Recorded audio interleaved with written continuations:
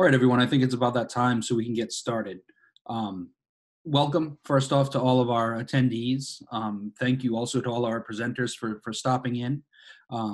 Tonight, the purpose of the presentation is to go over our Middletown High School career and technical information. For students who are either Middletown High School students and might be thinking about joining a pathway, Gaudet Middle School students who are coming up to us next year and might be thinking about adding that as part of their course selection process, or students from surrounding school districts that might be thinking about taking a jump to Islander Nation. So like I had said, I appreciate you all being here. We have a couple of presenters that are still on their way, but we're going to get started for the interest of time and to honor everybody's time. So to start tonight's presentation, I wanted to just click here and let everybody know that for the purposes of sharing this information with other people that might not have been able to attend tonight, we are going to be recording. We'll be using a webinar format, excuse me. So if you do have questions throughout the presentation, if you could just type them in the chat box, that would be most helpful.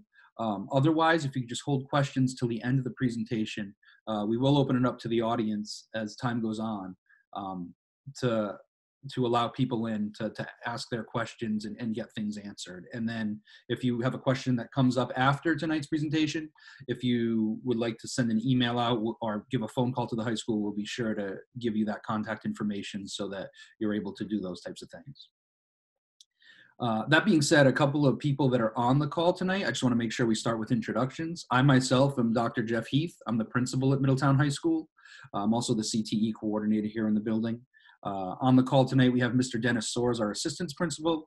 We have Mr. Louis Oliveira, who's our career education and unified arts department director. We'll have Mr. Kevin Zom, who is on his way. He's the math, science, and physical education department director. We also have our talented guidance staff, Mr. James Williams and Miss Christine Clancy on the call.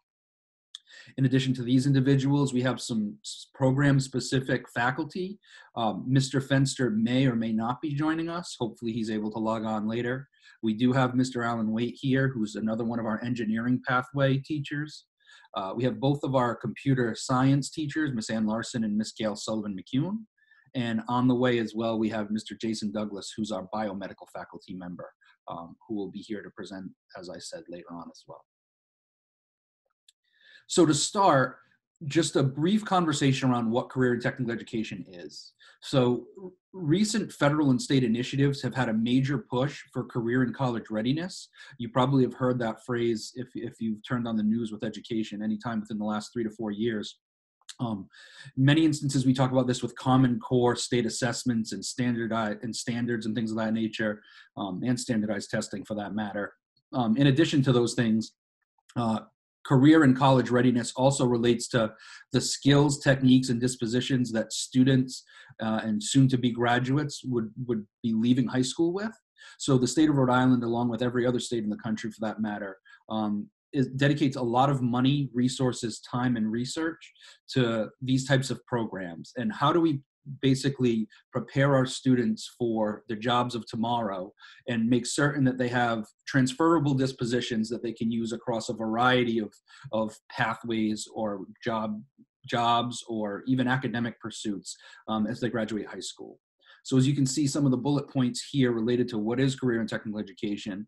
We have providing specialized programs that target up and coming job markets in Rhode Island and beyond.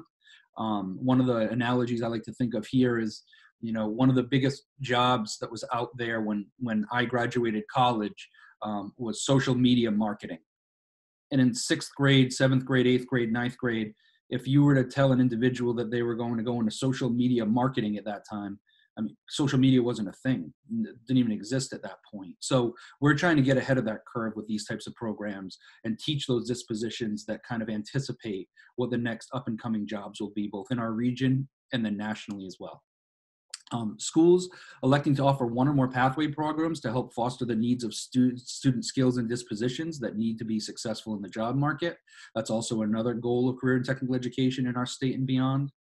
Added emphasis on real world and experiential learning, so the hands-on types of activities that many students thrive for as their post-adolescence and young adult years. And then finally, focusing on transferable skills that increase student viability no matter what their future path is. So when we talk about career and technical education, it's not just the stereotypical woodshop, that many of us experienced in our middle school and high school days. Now there's a lot of technology that's involved with these types of pathways and initiatives. A lot of forward thinking and progressive education techniques that are utilized that really make CTE education some of the cutting edge pedagogy, teaching, and learning experiences that we have in our public high schools nowadays. So you might be sitting there in the audience and asking if you're in the right place in the first place. So just to help kind of alleviate any concerns that might be out there, who's this presentation for? This presentation is for middle school students set to attend MHS this upcoming school year, students that are currently taking pathway courses, but maybe aren't committed to a specific pathway. Maybe they took it as an elective or to dip their toe in the water and are just a little bit more curious about taking that added jump to committing to a pathway.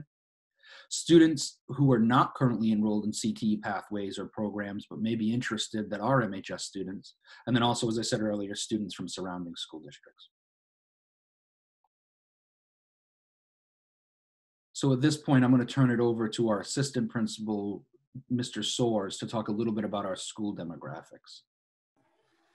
Hey everyone, so this slideshow is a snapshot of what Middletown High School is as far as numbers wise and a couple of other items. So our current enrollment is 585 students as of a couple of days ago. Obviously that fluctuates 1 or 2 students per year based on students moving in and out of the district in different types of situations. Our average grade size currently is 146. Our average class size by numbers is 12 students to 1. Doesn't mean every class is 12. We'll have some classes that might be less than 10 per particular pathway that we need to run to fulfill our students' needs, and some other classes might be at 20. But the average class size right now is 12 to 1. And our average CTE class size currently is 14 to 1. So we currently have 79 full-time faculty at Middletown High School. And that fluctuates, give or take 2 teachers depending on enrollment, but that pretty much stays steady that has been steady throughout the years. So you offer advanced placement courses, courses offered in the science department, math department, social studies, humanities department. We have AP courses in world languages, English, arts, and computer sciences. And we're always looking to grow and develop new AP programs. There are times we have AP classes run certain years and other AP classes running different years depending on student interest. We also currently have 14 interscholastic league sports offered at Middletown High School. Alongside that, numerous extracurricular club activities that students can participate in. So speaking of clubs and extracurricular activities or offerings, here's a list of some of the clubs that we offer. We didn't have enough room in the slide to name every club. And in fact, we are always looking for nominations or suggestions on new clubs based on student interest. And if any student would like to start a new club, with Dr. Heath and I would love to ask us, just have someone see us about that. I just had to mute someone. So here are our athletics at Middletown High School. Now, if you don't know anything about Middletown, I'm going to tell you right now, Middletown bleeds blue. We are Islanders. We love sports. We love the games. Most importantly, we love seeing our students out there representing our school, wearing that blue and white uniform that says Islanders of Middletown on it. There's something said about that when you're standing, especially as an assistant principal.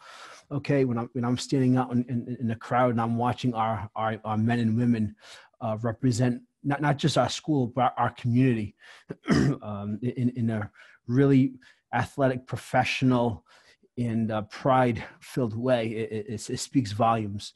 So if you are fortunate enough, or if you do intend on joining us here at Middletown High School next year, these are our sport options currently. So we have a wide variety of sports, and we're very competitive. We play in competitive divisions as well.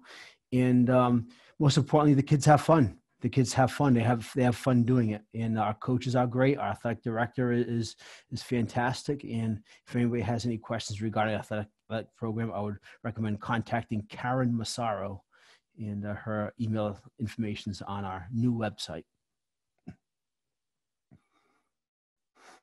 So some academic offerings, at MHS, we offer over 100 courses across 10 academic departments. Below are some of the unique courses that we offer outside our graduation requirements. This year, the department directors, alongside the principal and myself, worked really hard on trying to generate new courses to expand our course offerings to offer the students more variety. So you may see some classes that are offered on the odd years and some classes that are offered on the even years, but that's so that way we can maintain capacity. But below, you'll see some of the really original type courses that you might not find in other school districts that students can take care of. For example, one that sticks out at me is fake news in English. I kind of wish I had one of those courses when I was a student in high school. I wonder how that would have been. And this going down the list: environmental science, meteorology, oceanography, financial math, where students can learn how to balance a checkbook and learn about financial situations. CDs, IRAs, savings accounts, things like that, mortgages, what that looks like. Art studio, home repair, which Dr. Heath alluded to in the previous slide, French, Spanish, and there are a ton more offerings in our program of studies. Will be eventually out digitally for the first time. Dr. Heath's been working very hard on producing that to make it more user-friendly, so that way teachers, students, and families can work together and go through the program of studies in a more digitalized format. And I'm looking forward to that coming out. So I'm going to hand the mic over to Dr. Heath, who's going to talk about AP courses and honor academic offerings. Thanks, Mr. Soares. So we had alluded to this a little bit earlier. Mr. Soares had just described some of our general course offerings across our 10 different content areas. He'd also mentioned that we have a variety of AP courses. This gets a little bit more drilled down, I guess you would say, in regards to what types of AP courses we do offer routinely here at Middletown High School.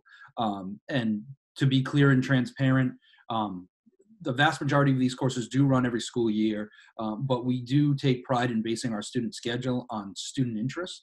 So some of these things do fluctuate depending on which students choose, or how many students, I should say, choose individual courses throughout the schedule, whether they be honors level, college career prep level, or advanced placement level. Any of those three levels are very much contingent on how many students elect certain programs and kind of are able to organically make their own schedules.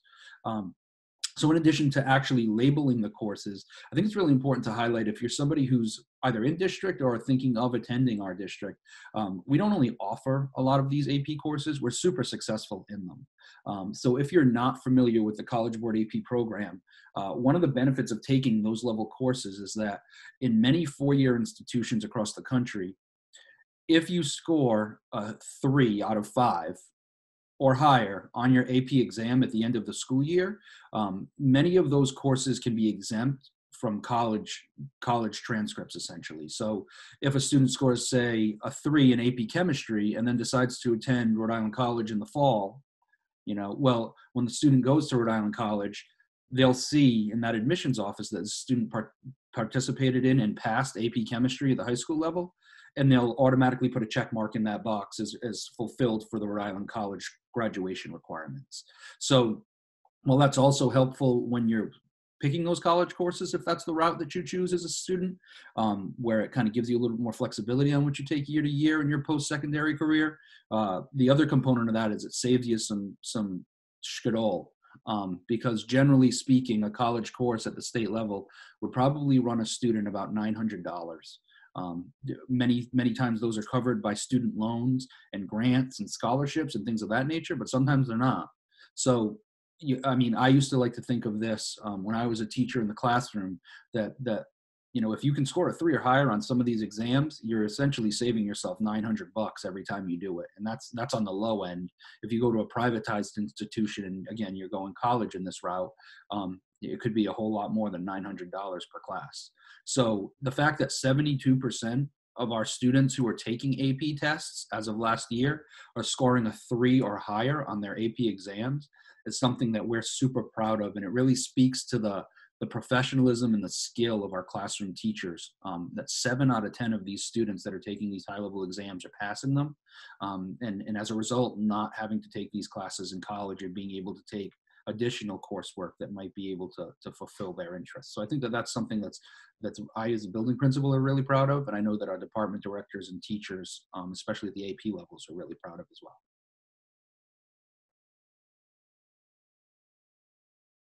So at this point, I'm going to pass it over to Mr. Williams, who's one of our guidance counselors, to talk a little bit about our special programs and clubs here at the high school. Make sure I'm off mute. Yes, we do have the Freshman Anchor Academy, and that's basically the 9th grade. And the way that works is they have a certain group of teachers that work with the students, and that gives them a good head start on how the academics works at the high school, and then moving on after their freshman year. We also have a National Honor Society, which we're also looking into getting some of those students with community service, which is also a requirement for the high school by the time they graduate. We all have the peer tutoring program, which is helping students that might need additional support in, say, like the English or math areas. The Beyond the Bell is our term for our credit recovery. It's a program for that, for students that may not have done all that well or struggle in a specific class. And again, that's also to help recover the credit, so that can go towards graduation.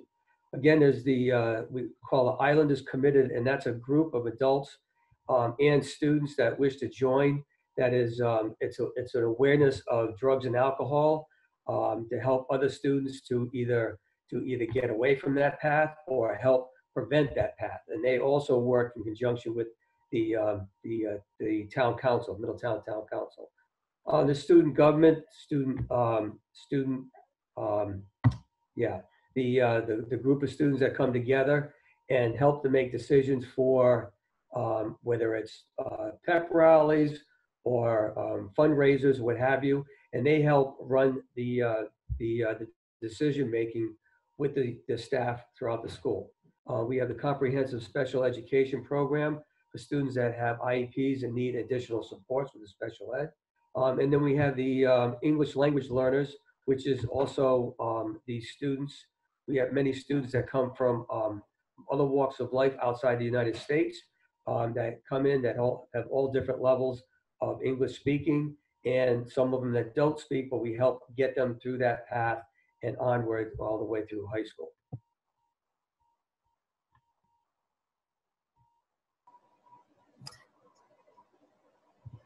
Okay, I get to jump in here. We wanted to share some of the things that we're pretty proud of here at MHS with you.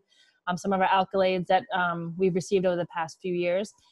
We are rated as a 4-star school by the Department of Education. We are also ranked 13 out of 64 for US News high schools in Rhode Island. We have a positive 3-year trend in our SAT scores, as well as a positive 3-year trend in both AP scores and the number of tests that are taken at our school. So we're pretty proud of those things.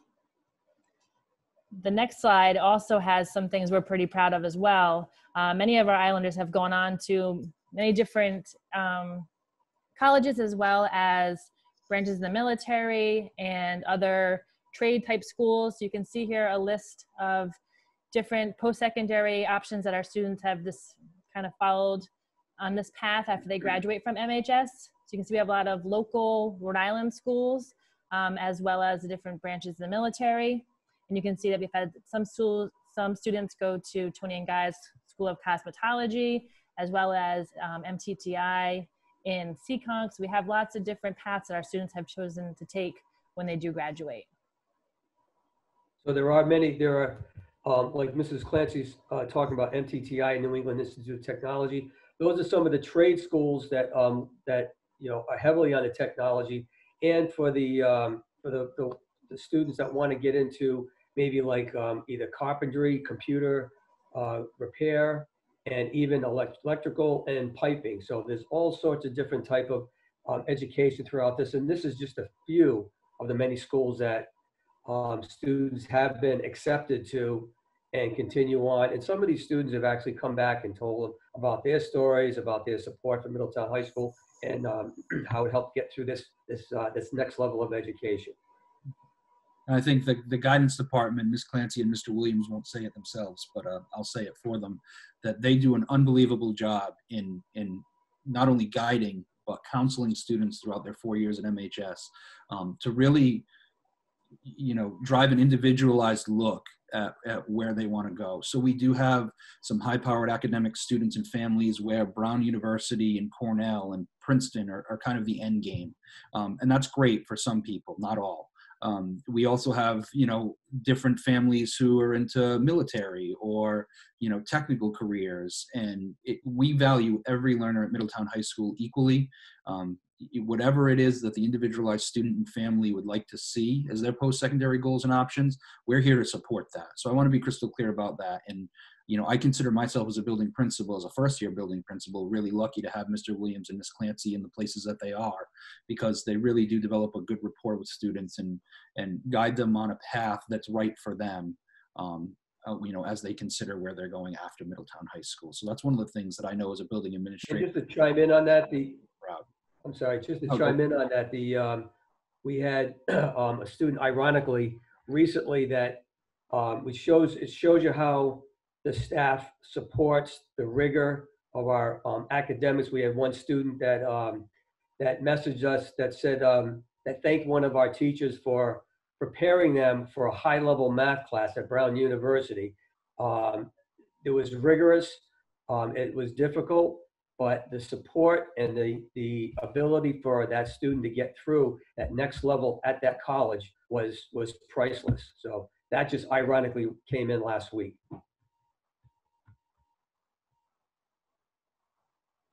So this kind of ties into what I just had started to describe is what do we consider islanders? So here are some of our core competencies that really drive what we do at Middletown High School, especially in the context of our career and technical education programs.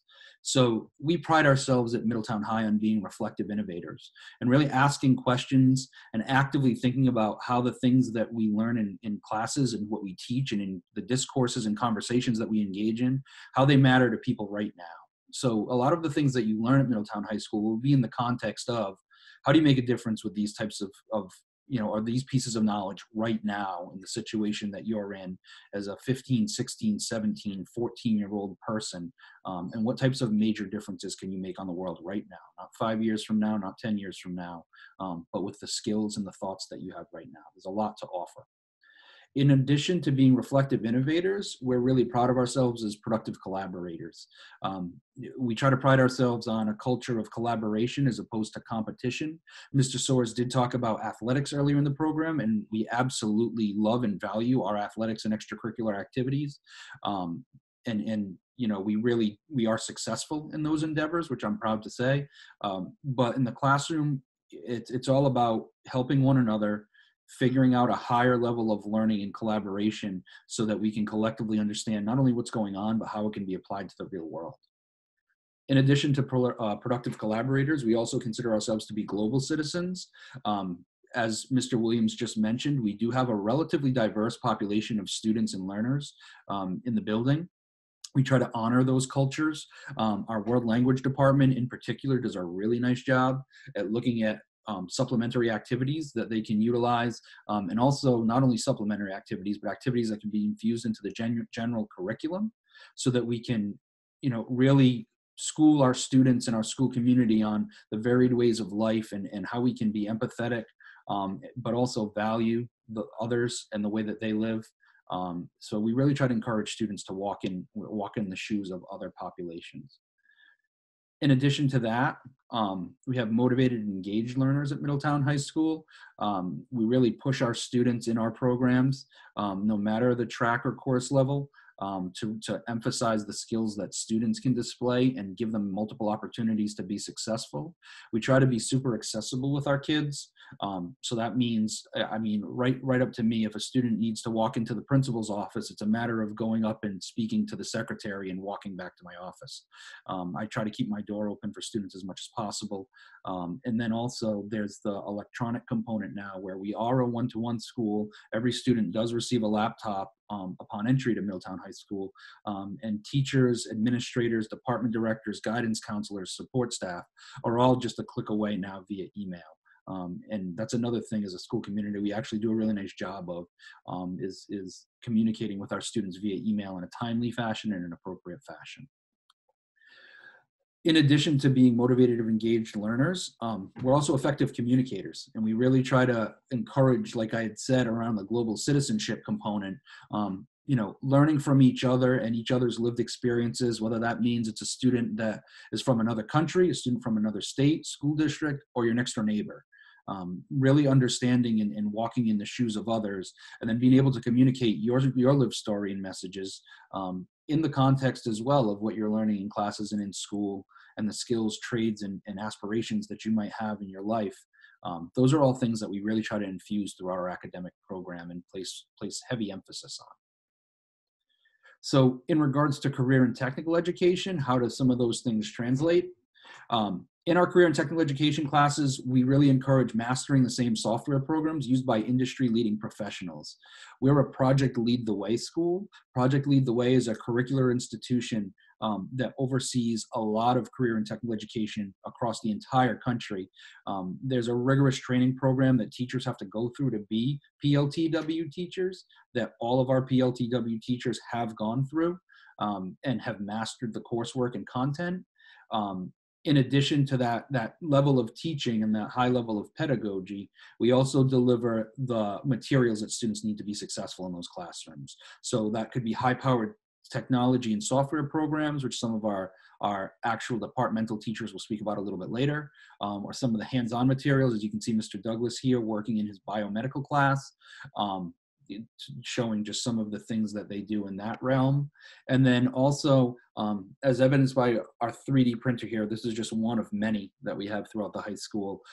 We always try to annually upgrade our technology to ensure that our students are having real life hands-on experiences. I'd alluded earlier to the fact that Facebook wasn't a thing when I was in middle school and high school, yet when I graduated high school, that was the primary job and the highest paying powered job that students around the country were going into.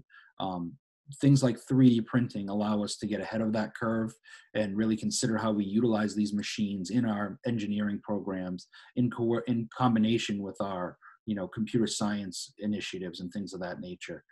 We really try to, like I said, place added emphasis on updated equipment and getting those things into the hands of students so that we can work in real life experiences. This is a draft of our 4-year program planning guide. So what I have on the screen right now is a little bit different than what you might have seen on our school website. We're collaboratively working on this to make it a little bit more Middletown specific. But if you do look at our school website, you may find a flowchart that displays similar information. These are our 3 main pathways that we offer here at Middletown High School. You'll hear more about them in a couple of minutes. Our newest program is up top here in the gray, the biomedical pathway.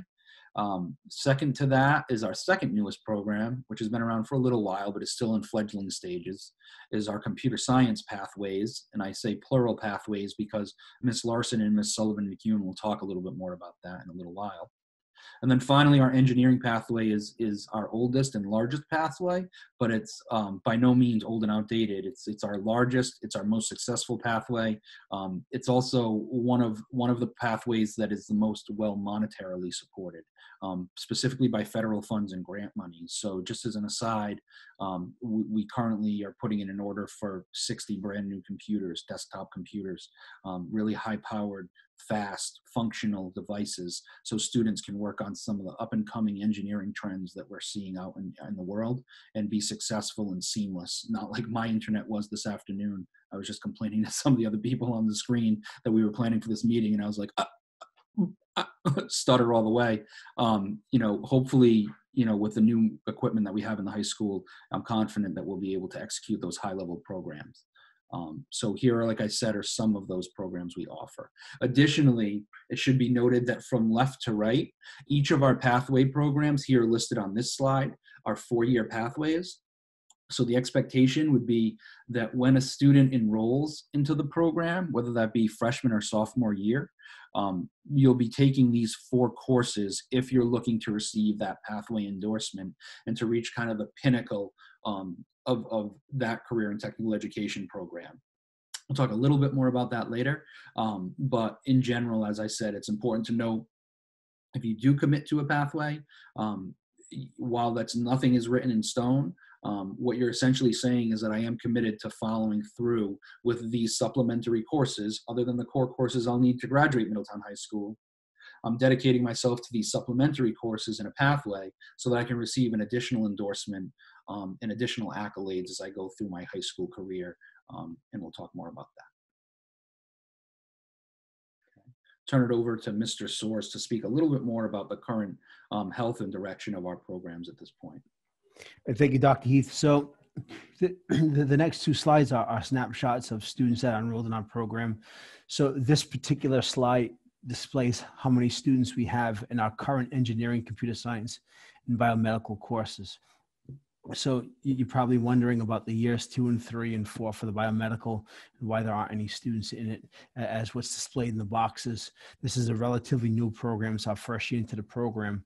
So within the next 3-4 years, we're forecasting a large amount of students to be enrolled in that program because it's a very unique program, especially to the side of the East Bay. There aren't any other high schools I'm aware of that offer this program on the East Bay. But it's just starting out, and it started out this year, and you can see we have 64 students enrolled in that course. Our engineering course is engineering pathway is strong, and our computer science program, we're starting to build it up. As you can see, it increased this year, 16 students in year 1 in comparison to the years before. Excuse me. Excuse me. So going to the next slide. So the difference between this slide and the previous slide is that this slide displays the number of students that have committed to the pathway. So a student can take a course within a pathway as an elective, that's fine. But in order for a student to fulfill a pathway and receive the seal, they have to fulfill all 4 courses. So these students, so for example, we have 14 students that have committed to the pathway that enrolled in the first year, 1 student in year 2, no students in year 3, and we have 4 in year 4. And so forth, 23 for computer science and 17 for biomedical. So we're growing. We're relatively a newer CTE program, but we're growing. And the reason why we're growing is because we wanted to take our time in building these pathways to make sure that they were correctly done.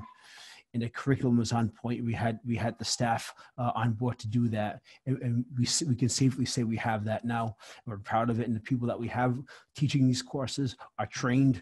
They're trained by Project Lead the Way. They're all certified in Rhode Island, and they all have a background in what they're teaching as well. So we're extremely fortunate to have these individuals teaching these courses in our building. Now I'm going to turn over to Dr. Heath. I believe Dr. or is it Mr. Oliveira? I can't remember. It's actually me, Mr. Source. So I'm going to turn over to Mr. Oliveira. Mr. Oliveira oversees all the coursework that's being done. So Dr. Heath takes care of the CTE portion, the signups, and then Mr. Oliveira takes care of the curriculum, the teaching, the scheduling process, and how those courses are aligned. So Mr. Oliveira, go ahead. Thank you. As well as Mr. Zam, who handles the biomedical side of the pathway. I oversee the computer science and the engineering. So welcome. Thank you so much for giving us an opportunity to showcase what we're very, very proud of, which is our pathway programs, as well as all the other programs that we have in our very supportive school that looks out for all students. So thank you for the opportunity. So why would you want to sign up for a pathway? Well, there are a lot of reasons, and I could go on and on and on, but I'll just highlight some of the more important reasons. One is that you're going to, if you sign up, for example, for the engineering pathway, you can take care of your graduation requirement, your capstone graduation requirement, which is similar to a senior project. The way the program works is you take your courses, you develop your skills, and then as a collaborative group, you build something, you design, build, and execute that plan. And then you also have to present your plan to a group of judges. So that capstone project is actually embedded in the engineering and design development course, which is the capstone course for the engineering pathway. Another reason is just access to cutting edge technology and resources. Every year we are getting more and more resources, from laser engravers to routers to mills to all kinds of computer technology that will give you the ability to try out those skills that you're learning, to see some of the things that are being used in the work world of the future, and being able to do that in a collaborative environment. Additionally, just the opportunity to have field experiences. We're currently working on our work-based learning opportunities, making connections with businesses and companies to give you those experiences, as well as field trips that our teachers take students on to have you see what's out there and have you experience some of the real world activities. We have CTE endorsement on diplomas, which means you're certified as having completed the program. Currently, our computer science pathway and our engineering pathway are state-approved CTE endorsed courses. We will be looking to have our biomedical program be state endorsed as well in the near future. And last but not least, we're going to now have a chance to hear from the actual people that are in the field teaching these courses and helping your children to participate in these pathways.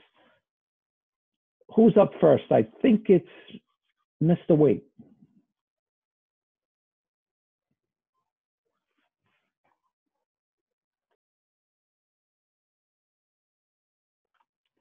Mr. Waite, you're on stage.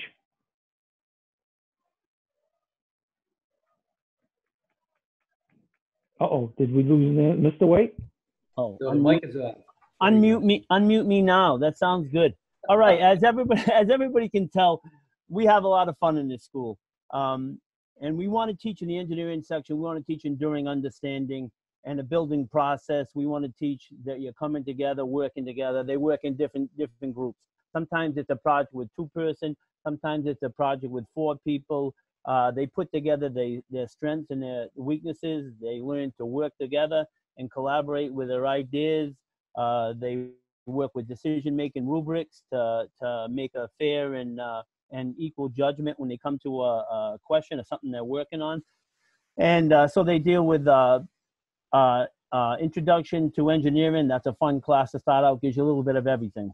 Next we go to a principles of engineering, and principles of engineering is fun. And a lot of these programs deal with things that they're not used to in building with programs. And it's a lot of hands-on, physical, fun stuff.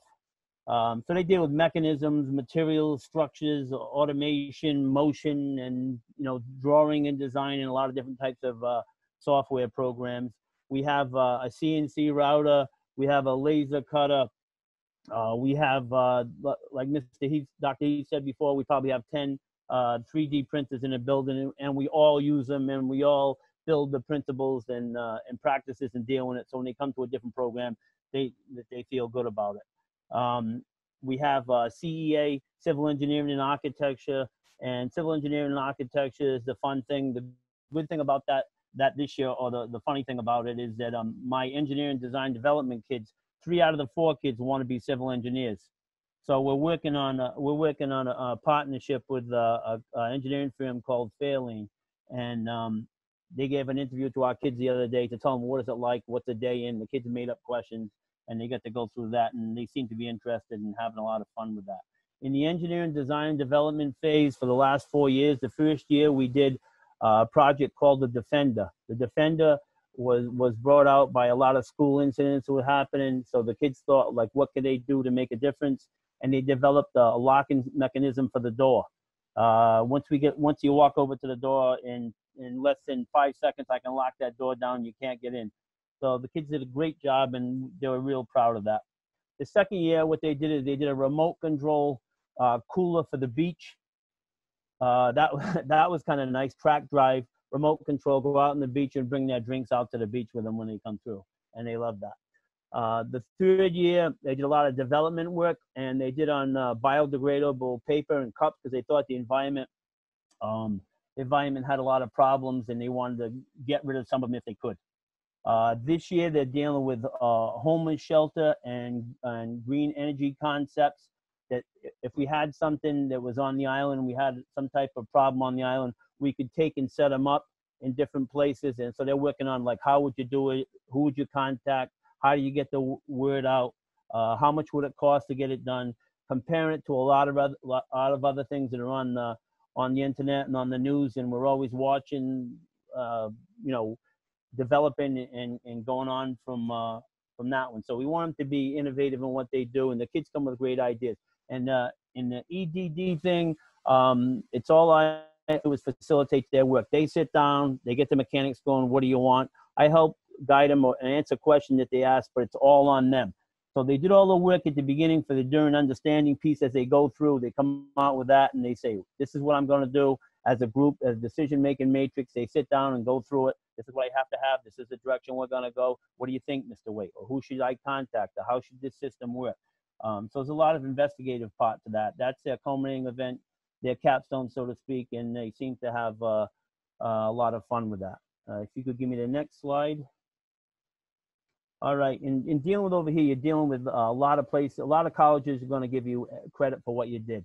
The kids realize that as they go through those other classes, they're going to need the engineering notebook to develop their ideas.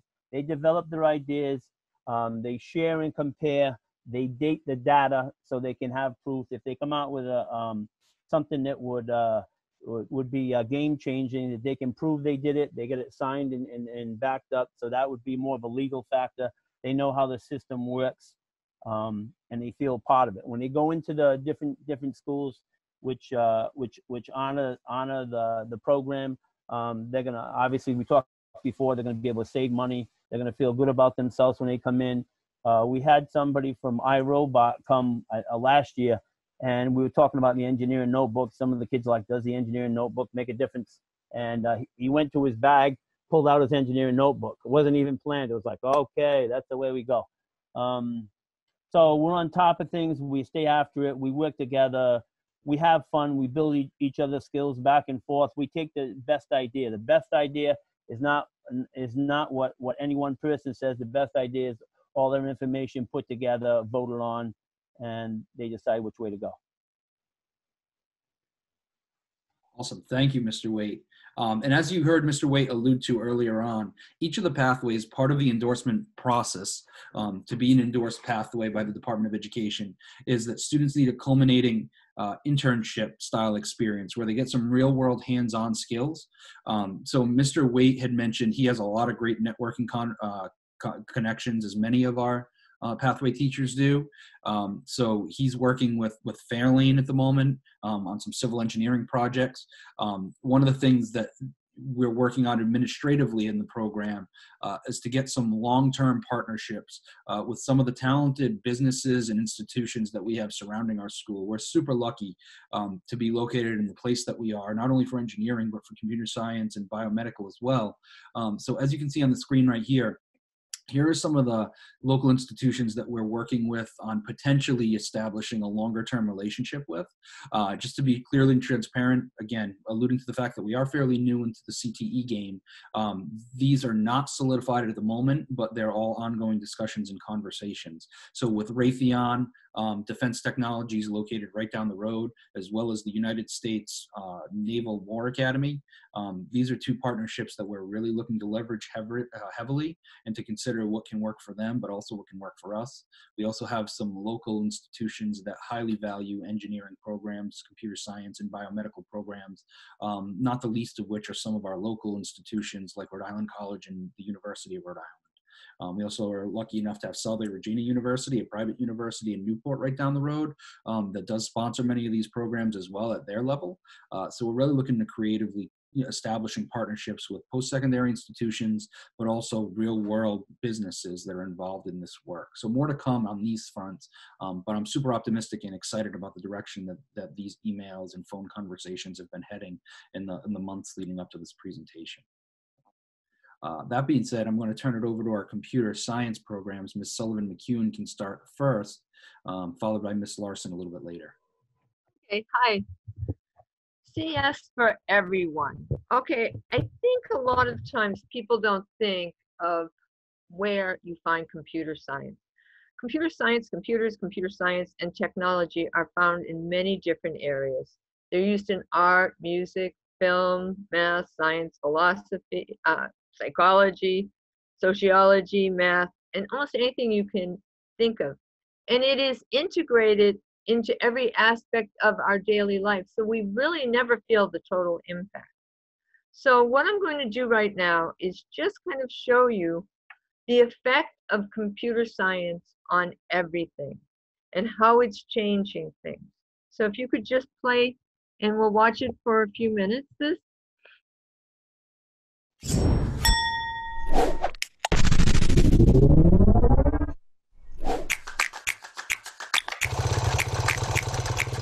I think 19th century was about the Industrial Revolution, about electricity, about disrupting the agricultural society and making it more advanced. The 20th century was about physics and engineering to do more things easier in our everyday life, from refrigerators to washing machines. How convenient. And the 21st century is definitely the digital age. It's the internet.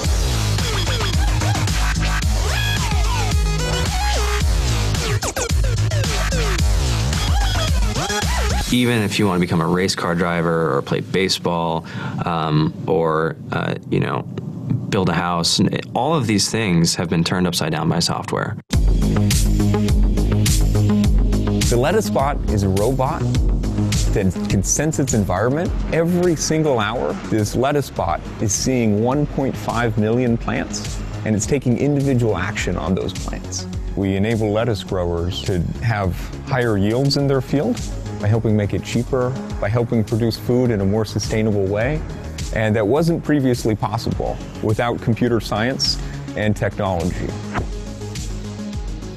I have a really fun job where we build Polyvore, which kind of combines all my favorite things, so programming as well as fashion and art and design and shopping. Half the products you use these days are software products that you play with on maybe your phone.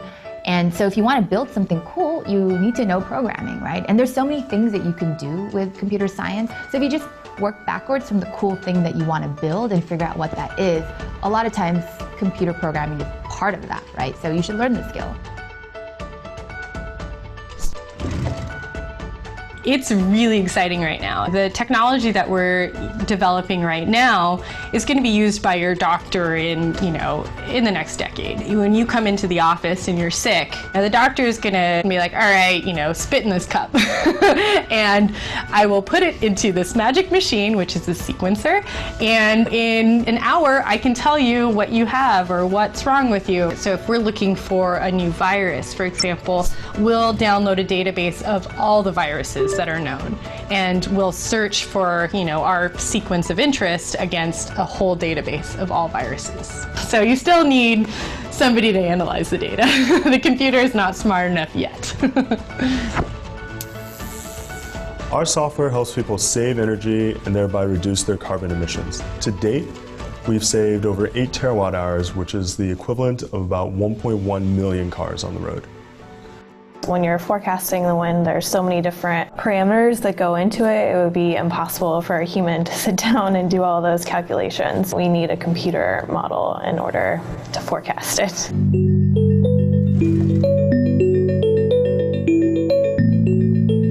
I write software which scans images. Looking for bad images that we know are illegal. I work very closely with organizations like the National Center for Missing Children. I know that the work that we've done has impacted the life of people. And I feel very strongly about it because there's a lot of social problems right now that could really leverage the use of technology. It's a lot about empowering the people who are there helping the world by giving them the tools to be able to do better. That's something that we can do right now, and the tools available are huge.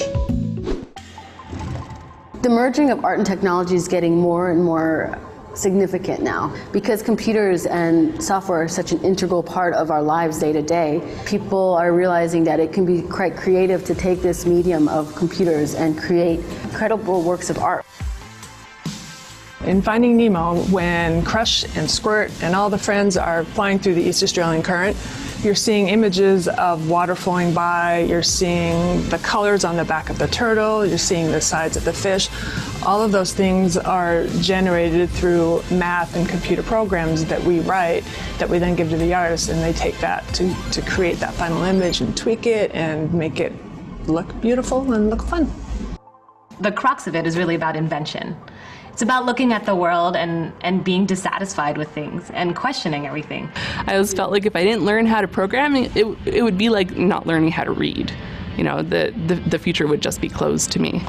If you're in the coding profession, there's so many things that you can do, and you can pretty much pick and choose the course you want to be in. I think that you can start something in your college dorm room, and you can have a set of people who haven't built a big company before come together and build something that 1 billion people use as part of their daily lives is just crazy to think about, right? It's humbling and it's amazing. Really, it's about the chance to reinvent things and then see it out there in the world and see people using it and having fun or having a better life because of something that wasn't there before that you put in the world.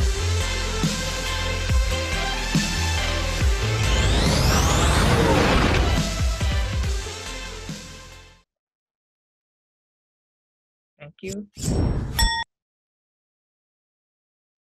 Okay, one of the things that I want you to be thinking about is, why is computer science important? And it's like, during the last year, we've had a pandemic, and we have learned the importance of computers and computer science in our life.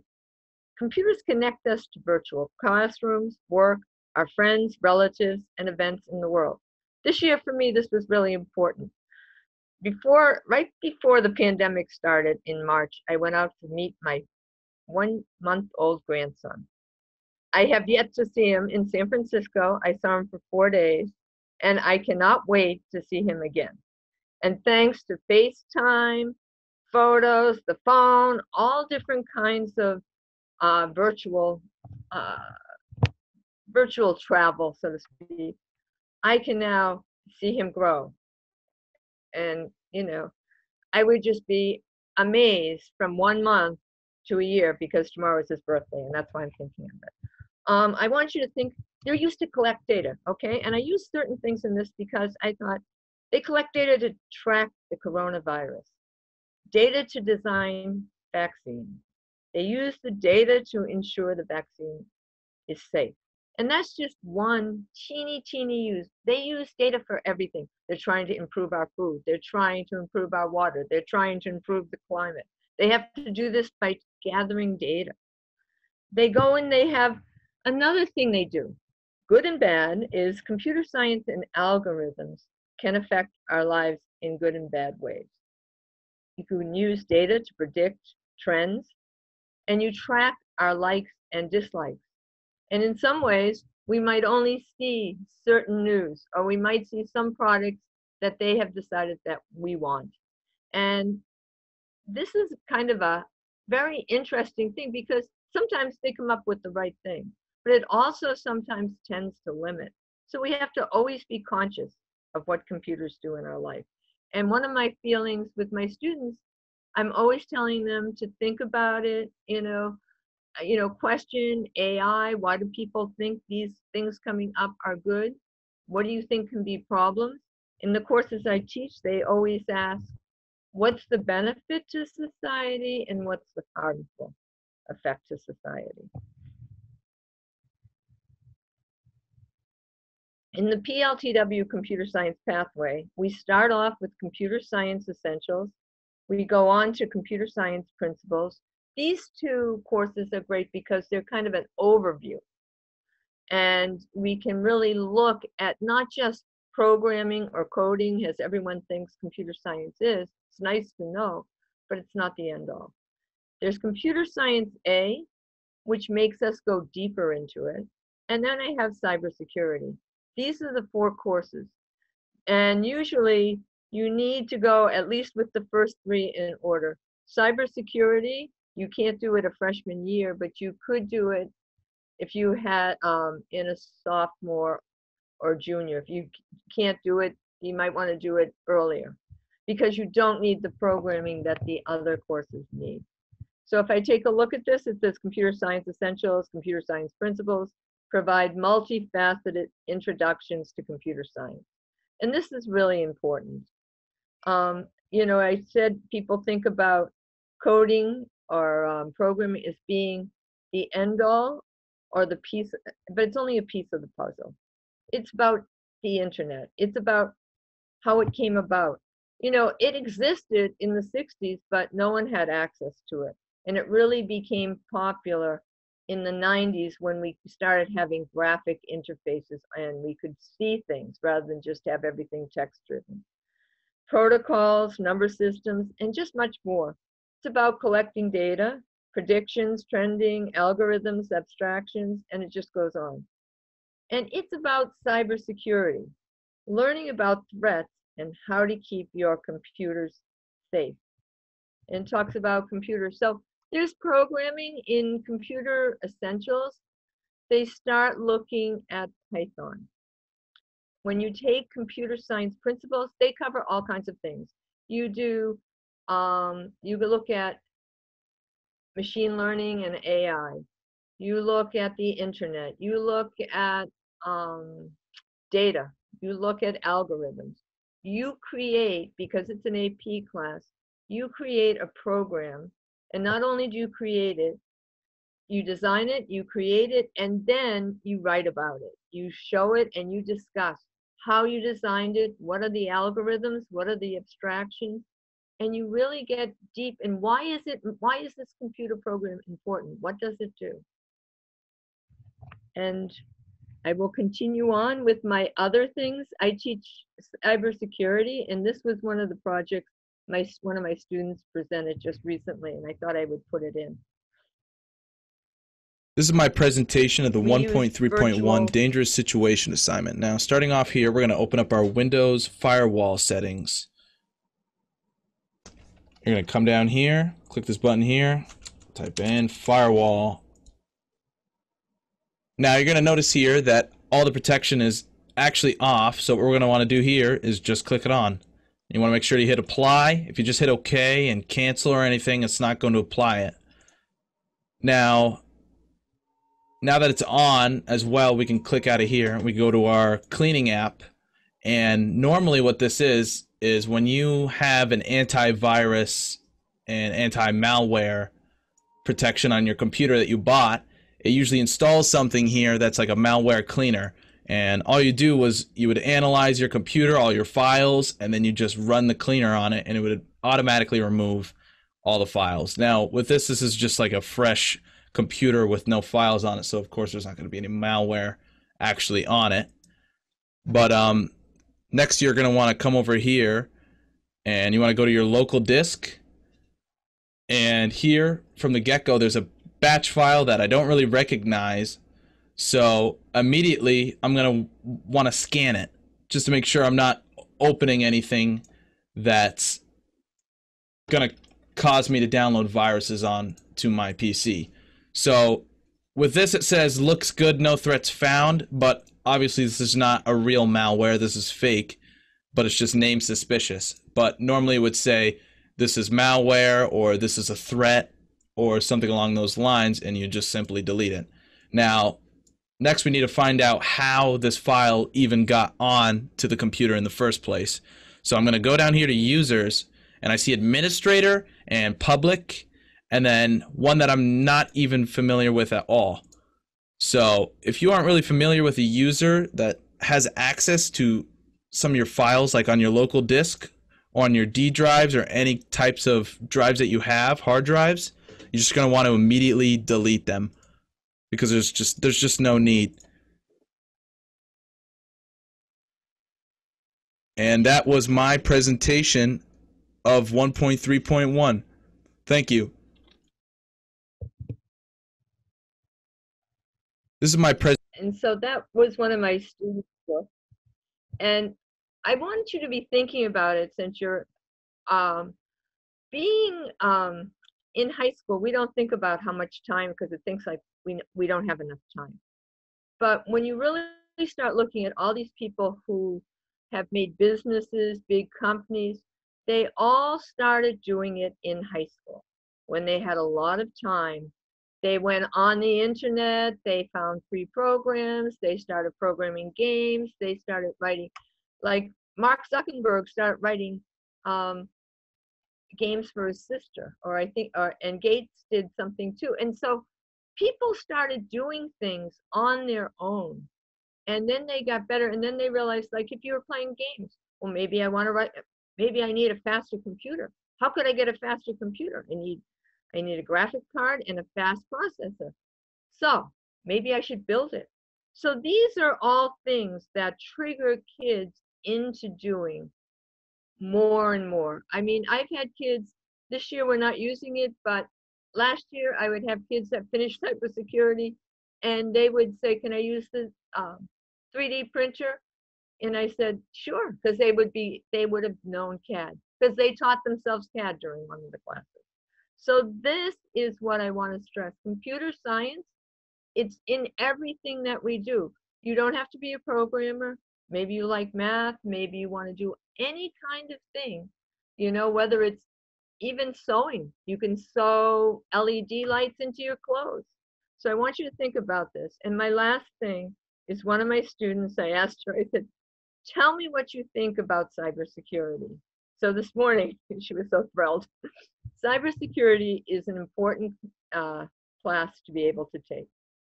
In this class, technology and innovation, not only is it important to have, I have to just skip protecting our internet, it's important to be able to grab kids.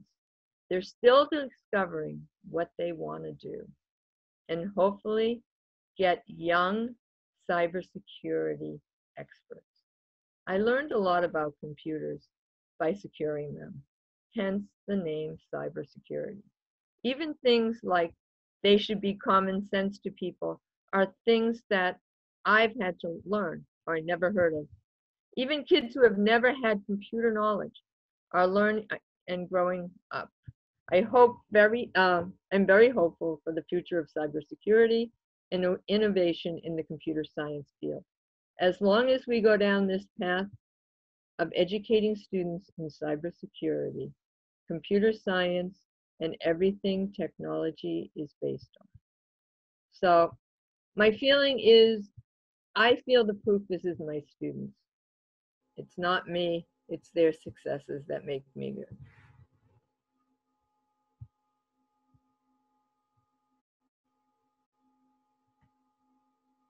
So now we'll hop on if Miss Larson is on and would like to speak about the second prong of our computer science pathway.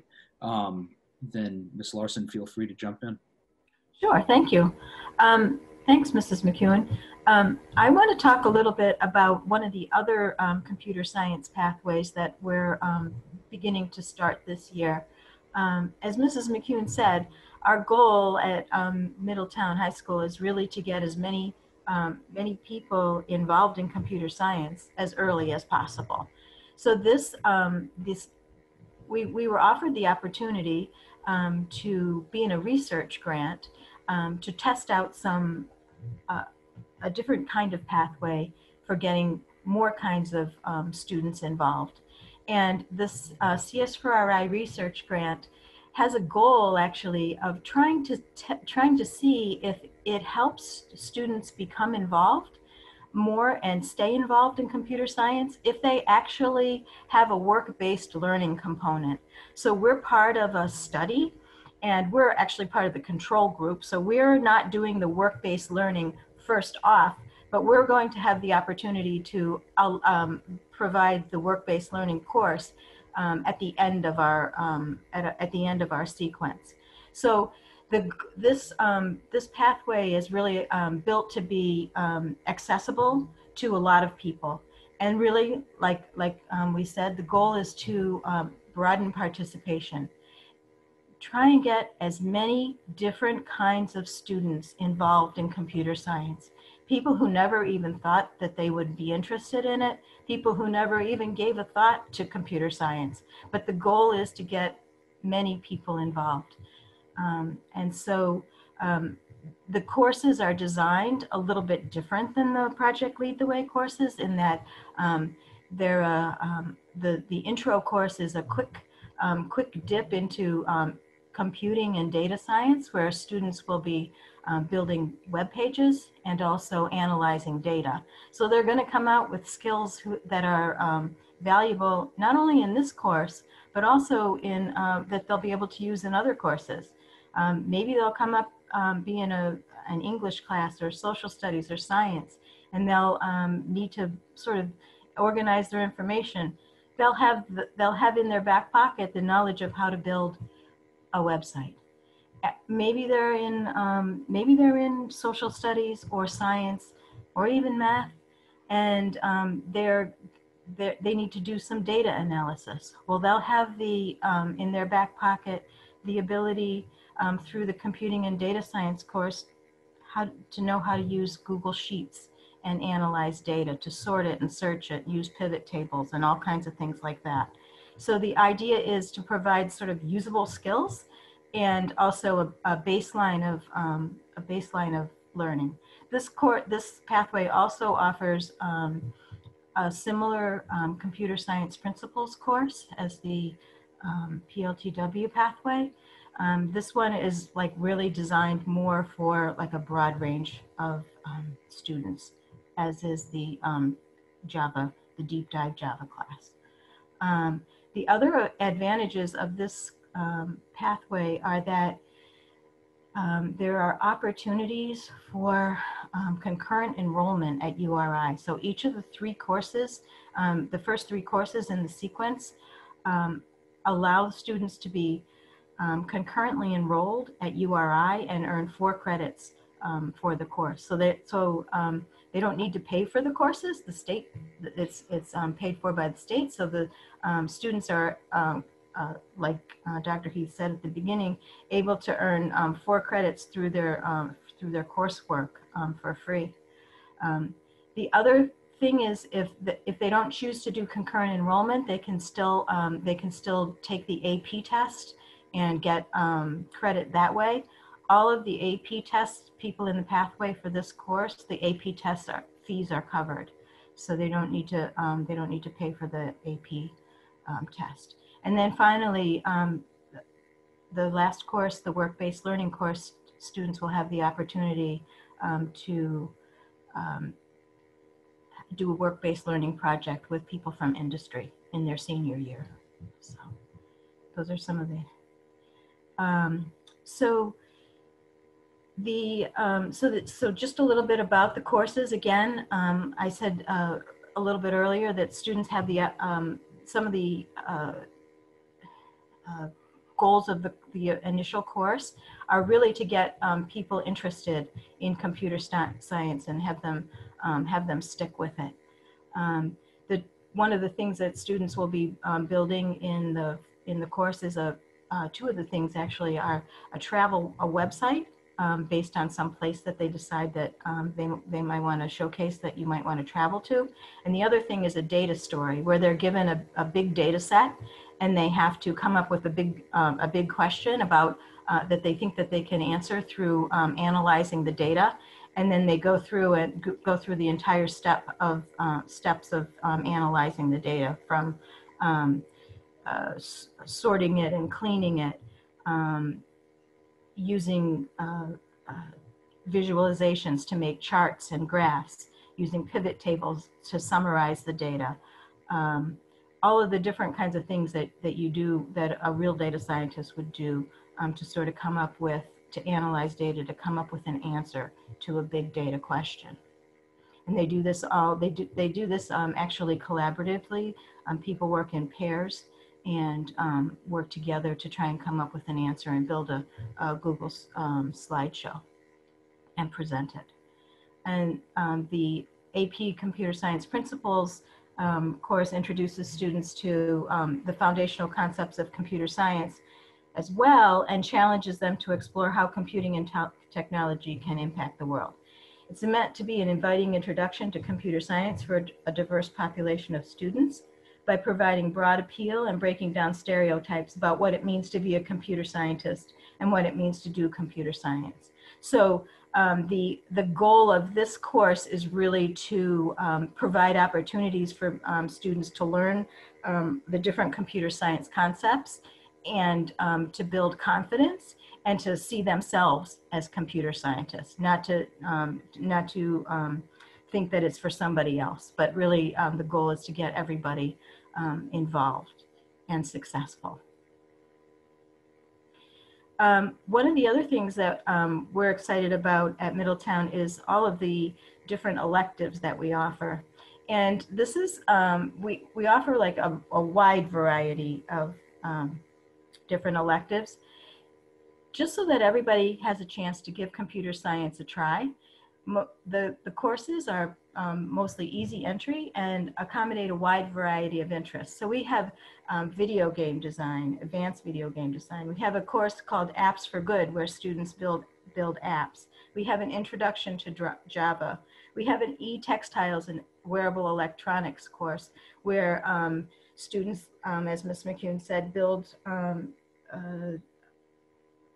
wearable electronics, where they can sew sensors and LEDs into clothing and control them with microprocessors.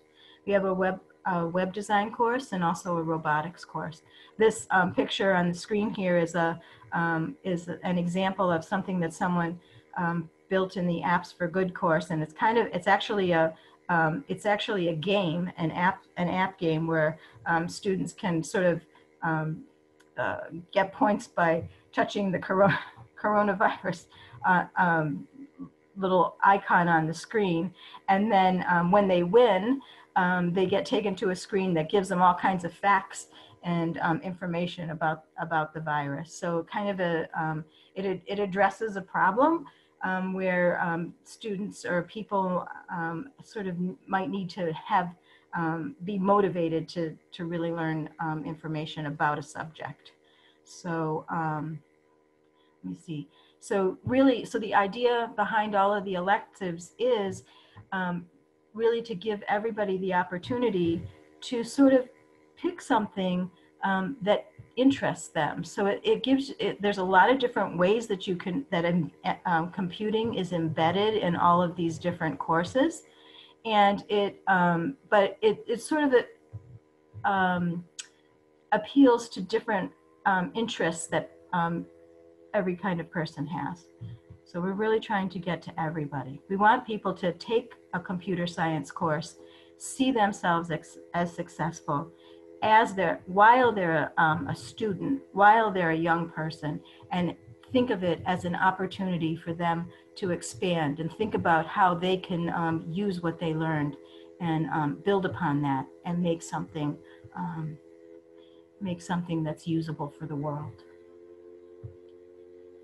So why are there, so as you can see, we have a lot of different computer science opportunities at Middletown. We've got the traditional PLTW pathway. We've got the CS4RI, the high school grant pathway. We've got a lot of electives, and the electives can be taken in conjunction with any of the pathways. So you don't have to feel like you can only take the pathway courses. Maybe you might be somebody who ended up taking an elective and said, wow, I didn't know that was what computer science is. And hey, you know what? I'm good at it. Maybe I'll continue on. I'll take another course in one of the pathways or start up a pathway.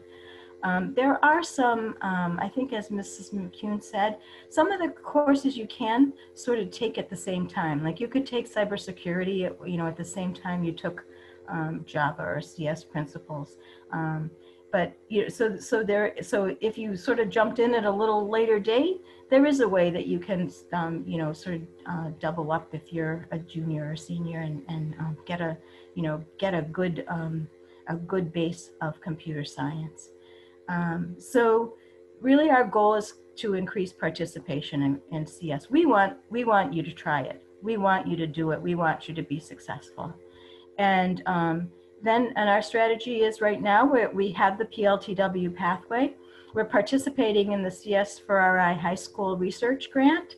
And we want to see how we can get the most people the most people participating at the most successful rate. So that's our goal, and then to sort of try everything and offer as much as we can and try and get as many people interested, because everybody, like Mrs. McCune said, computer science is everywhere. It's going to reach every aspect of your life. So it'll pop up no matter what you decide to major in college. You're almost guaranteed that you're going to need to know a little bit of computer science to be the one that has a leg up on everybody else. And then, like I said, we're really keen on offering electives to let everybody try it out. One thing, and one more point that I'd like to make about computer science is like Ms. McCune said, it's a great time. High school is a great time to try computer science. You might not, it might not be something that you continue on with in high school, in college, or in your life later on, but it will be beneficial for you to actually know what computer science is all about, and also to have the experience of solving programming and computer problems, because it really helps you expand your problem solving abilities. Because really, that's what a computer program is. It's a problem to solve. So it really it's a really good way to to really build yourself, build your own abilities as a person and as a problem solver. So I hope you're. Thank you, Ms. McCune and Ms. Larson. So to build on those real world partnerships that we need to take a look at here. Again, being fairly early in the program, you'll notice there are some repeat customers here simply because we are situated in such a great place. In addition to the computer science partners that kind of echo the engineering pathway, we're also reaching out to the Rhode Island School of Design. We have some networking conversation there. And then also New England Tech, that's what that paw print is there. And then SINIDA, which is our content over at the Department of Education, has a strong tie to that organization. So we're hopeful to access and leverage some of those networking opportunities so that we can get our students those real world experiences on a more consistent, solid basis from year to year. We're getting those students experiences now, but we like to build on what we're already doing. So that being said, we come to our final pathway, which is biomedical. So I'm just going to take a quick look here at our invitees. I'm not seeing right now a biomedical representative. I'd imagine Mr. Douglas probably got tied up. So that being the case, I can jump on. Biomedical is our newest pathway of the three. As Mr. Soares mentioned earlier, this is we're in our first functional year of biomed, and what I mean by that is the previous 2 years were predominantly planning the pathway, starting to get us on a good solid foundation so that in the future we can have an endorsement seal through the Rhode Island Department of Education for biomedical. Right now, like I said, we're kind of still in the test phases. Essentially, we do need another 2 years or so prior to being able to put that endorsement stamp on biomed. But I do want to make sure that people know for certain that we're well on our way to that.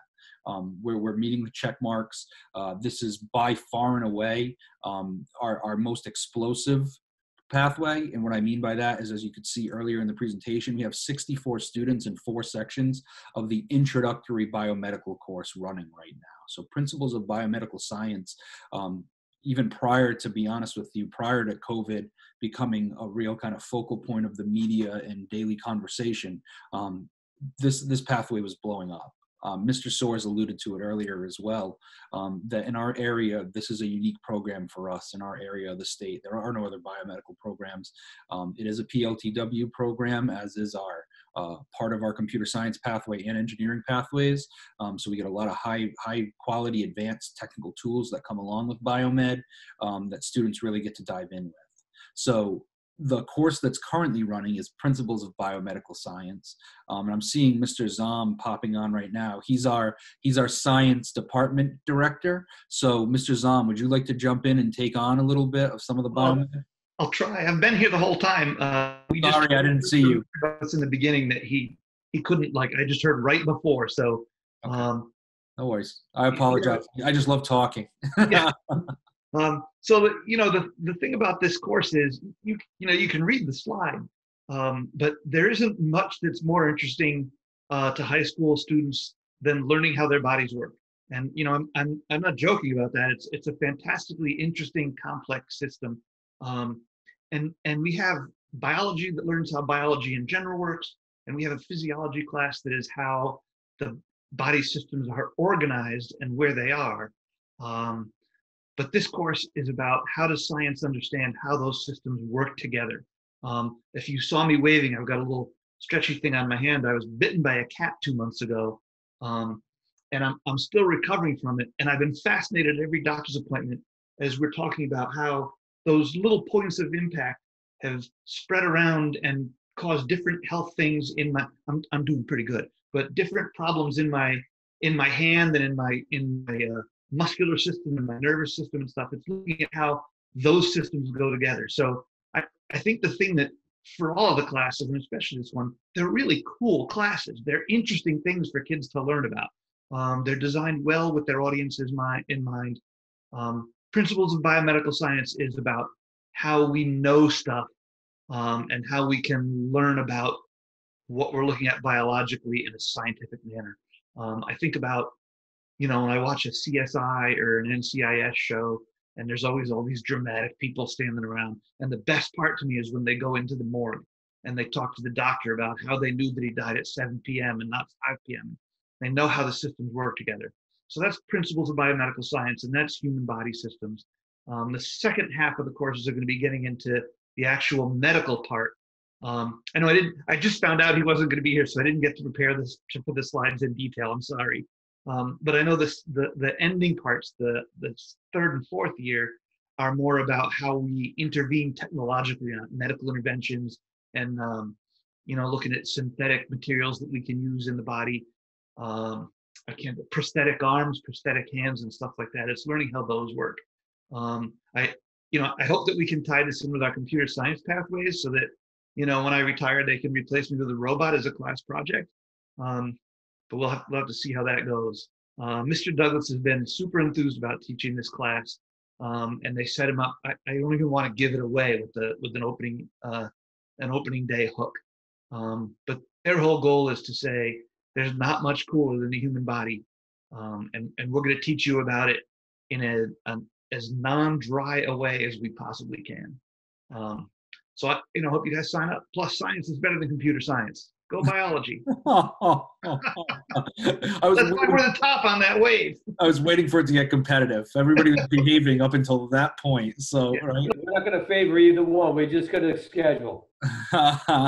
So I know we're coming up right on 7:30, and that was our initial deadline. I'm going to politely ask if people can hang around for another 5 to 10 minutes max, just to be respectful of people's time. We're coming to the end of the presentation. But I do want to get to some of the logistical components. So similar to the other two pathways, we are talking about research and innovative internship opportunities with some of our surrounding healthcare facilities as well as universities. So again, leveraging those partnerships to hopefully get our students, as our biomedical pathway matures, into some real life settings to do some really cool stuff, hands-on and otherwise. In addition to the three pathways that you've heard about, hopefully you've heard some of the enthusiasm that our teachers have, and these are just representatives from the departments, strong representatives, albeit, but we definitely have more teachers that are involved with this program, and everybody, including me, is super excited about the direction of where our CTE program in Middletown is going. In addition to the pathways themselves and the good stuff that's already going on that you're hearing about, we're also looking this year in particular to start to venture into some other creative ways. So COVID's really started us thinking about our internship opportunities and work-based learning opportunities and how we might be able to utilize those. if, say, we're not able to get into a site, or if something like COVID, knock on wood, hopefully never happens again, but if, God forbid, something did come down the pike like this, we're looking into virtual reality opportunities and using 360-degree cameras to potentially create our own videos, both in the building and on out-of-building work sites, and to collaborate with local businesses to see if we can maybe make some of those training opportunities. I think that's an exciting thing that we began to talk about just over the course of the last month. In addition to that, we're talking about federal funds being used to upgrade our technology. I alluded to our engineering computers before. That's also true of our computer science computers. We're putting in a large order to upgrade those so that they can be state of the art. And then also we're looking into platforms, creative graphic design platforms like Adobe to help with our graphic design component of things and the artistic version or vision with engineering, biomedicine, and computer science. And then we've talked a lot about real world internship opportunities as being a major focal point of where we're at with the program. So if any of the things that you've heard tonight interest you, and you don't even have to be sold 100%, but if you want to hear more, or if you want to have more of a close one-on-one conversation, my email is listed on this slide, as is our guidance clerk, Miss Heather Richardson. She's not here tonight, but she would be your contact person at guidance. And then also our main office phone number, which is kind of the central hub number for our building, which from that point can connect you to our guidance department, to me directly, to Mr. Soares, or any individual teacher for that matter. We have an online sign-up pathway form. I understand that this is a webinar format, so it's not clickable right now, but soon after this presentation, most likely tomorrow, if not 2 days from now, this presentation, as well as the actual slide deck, will be located on our school website. And these links will all be clickable for you to access our application. Should you be somebody that says, listen, I'm sold, I want to be in biomedicine, or I want to be in computer science or engineering, you can click right on that link and you can start the application process from there. Some caveats or some details for in-district and out-of-district students. If you're a Middletown Public High School student, the way that our program was constructed is you have first dibs. So if you're a Middletown student currently, or you're coming up from Gaudet School, you would apply to the program. Shortly thereafter, you'd receive an acceptance letter. You'd work closely with our guidance department to make sure that the courses that you need are lined up, and then we would go from there. It's important to note that if you are a student or a family that's looking for special education services, there's a little bit more legwork, I guess you would say, that needs to go into that course scheduling procedure. So that's just something to keep on your radar, because we are a small school and students are only capable of taking 7 courses within their schedule rotation. Sometimes there's some fancy footwork that needs to be, planned out to make sure that students are getting all of their needs met academically and also eligible to make it into the pathway and accurately be able to do that. So those might be a little bit more extensive conversations, but they're possible conversations, and we do have students that receive those services and are involved in our pathways. So that's something that we can talk through. If you're an out-of-district student, a little bit of a different process, although similar. You would apply to the program. You would receive your acceptance letter prior to March 31st. The reason why there's a little bit of a lag time is because dependent on the year and our program offerings, sometimes we do have lots of applicants, and because priority preference is given to Middletown High School students first, we need to make sure that we have room and the capability of saying, yes, you can come to the school and we can fulfill exactly what you're looking to fulfill. So that's the reason there's a little bit of lag time in there. But you would receive an acceptance letter to our program by that date, at which time you would schedule a tour if you're interested, and a conversation with our guidance department so that we can get you set up with a schedule. And similar special education considerations apply. If our programs reach capacity, there's a couple of options that we have in place. First, if you're a new applicant, you'd be asked if you'd like a second choice on our application. We ask for your top 2 choices out of our 3 pathways. Sometimes students don't have a second choice and say, no, if it's biomedical or bust. And that's okay, and that's fine. It's totally up to individual interest, but we do ask for a second choice, and if a program fills up, we do offer that option out to our students, both in district and out of district. If everything fills up, and you are somebody who, say, applied to computer science, the fallback is a lottery system. So once we get the Middletown High School students enrolled, if there's 20 seats left per se in the program, then all the ping pong balls go into a bucket. We draw out 20 names at random. Those are the students that gain access and entry into those programs. The remaining students are still drawn out of the bucket, but then they're placed on a wait list in case somebody drops out or decides that they don't want to attend. We then fill those seats. So that brings us to some frequently asked questions. Mr. Soares and I will tackle these fairly quickly.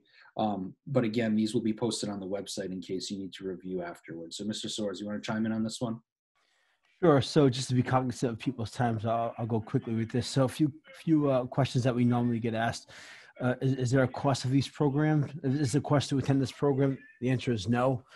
There's no cost incurred by the students and families. Middletown Public School students participate for free. For out-of-district students, the sending school will pay 100% of the attendance costs. In order to be considered a part of the program, the application process is a must. Go back one. Sorry about that. So if I'm attending from another school district, is transportation provided? Short answer is yes. If you live in either Middletown, Newport, Portsmouth, Little Compton, or Tiverton, which is considered District 5, you'll be provided transportation. If you live outside these areas, students will may still attend, but they'll be required to provide their own transportation. And we do have on-site parking for students who have a license. So Dr. Heath and I got to go back and forth. So Dr. Heath's going to take this one. I got a little click happy on that one. It wasn't your fault, Mr. Soares. It was me. I got an itchy finger. Second slide is if you'd like to see the school before deciding, we do offer tours. For safety purposes, we don't offer tours during the school day. However, we do offer tours directly after school. If interested in receiving a tour, you have the phone number there. You also have the email of my personal clerk, Miss Sonia Sylvia. Tours are about 45 minutes long, although they can be customized to be shorter if need be. But we do offer those for people who want to get a look inside the building. And then what time does school start and end? We open the doors at 7:15. First period starts at 7:30 and the final bell is at 1:40. If you're a student attending from out of district, you would be with us for the entire school day. It wouldn't be like a half-day program. So once I choose a pathway, must I remain in that same pathway for all 4 years? So the short answer to that is it's recommended that you remain in that same pathway for all 4 years if you want to be considered to be a recipient of the certified CTE. CS4RI computer science pathway is a little different. That doesn't fall in the PLTW realm of things. So that's a 3-year requirement. But if anybody has any specifics regarding the particular or specific pathway, I would recommend emailing Dr. Heath or myself. Next up is if you're a public school student in another district, you have to notify the community where you live to let the student, if you're a family, to let your student know, or to let your community know, excuse me, that your student's coming to Middletown.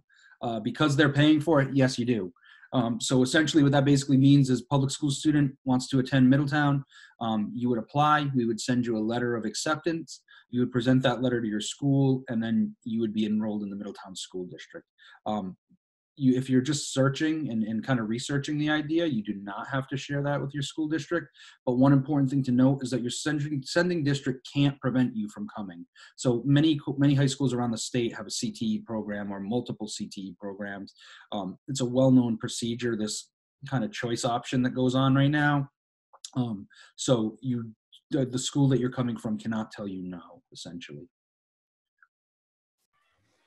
So I'm a private or homeschool student in another town. Do I have to notify the community where I live that I would like my student to attend the Middletown High CTE program? And the answer is yes. If you decide to submit a formal application to our CTE program, your town's public school sending district will need to know so they can cover the costs. So if you're exploring this option of attending, you will not need to notify your district. Please note that your sending district cannot prevent you from attending our CTE program if you make that choice. And that brings us to the end. So I appreciate people staying 10 minutes later. I know we ran a little bit over. If there are people in the audience that would like to stick around and have a conversation a little bit more, or ask some questions, feel free. If you want to kind of chew on some of the presentation that we gave tonight, you have contact information both to myself and to the principal's clerk, Miss Sonia Sylvia, there as well, and we can get you in touch with the appropriate people in the building. But at that point, if there are people that do want to ask questions, feel free to throw them down in the chat. Otherwise, thank you so much for attending. Thank you for your time. Hopefully we hear from you in the future. If you have any further questions, don't hesitate to reach out. So thanks for the time. Stay safe, stay healthy, everyone. Take care. Thank you, everyone. You take care.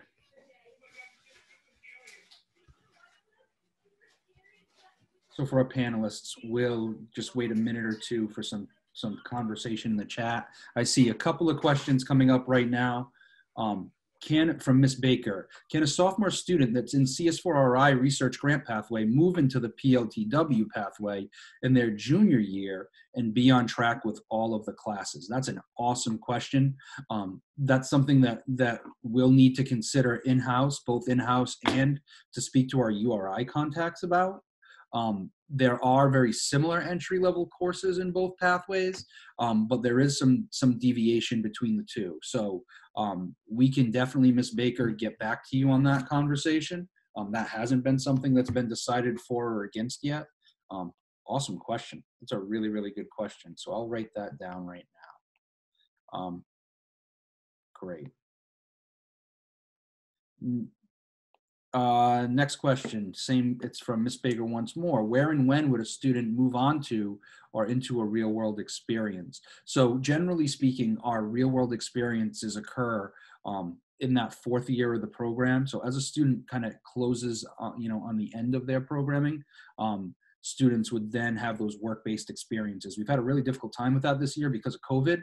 So, it's kind of a blessing and a curse that we're fairly new to the CTE game.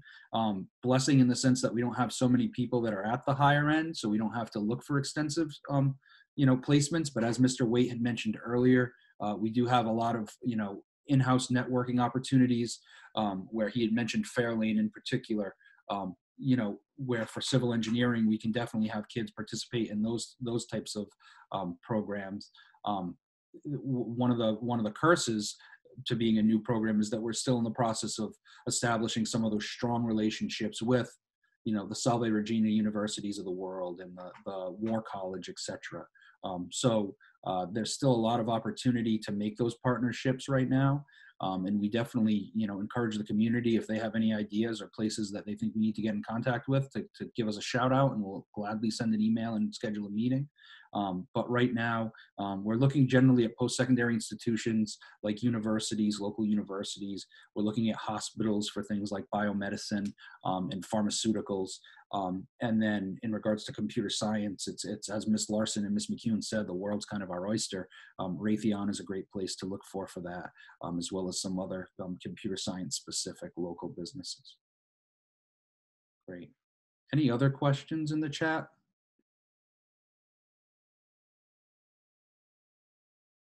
Okay. I think we're good. Great. Thank you so much, Ms. Baker. Thank you so much, everybody else that attended. I appreciate the panelists for being on, everybody giving us a couple extra minutes, and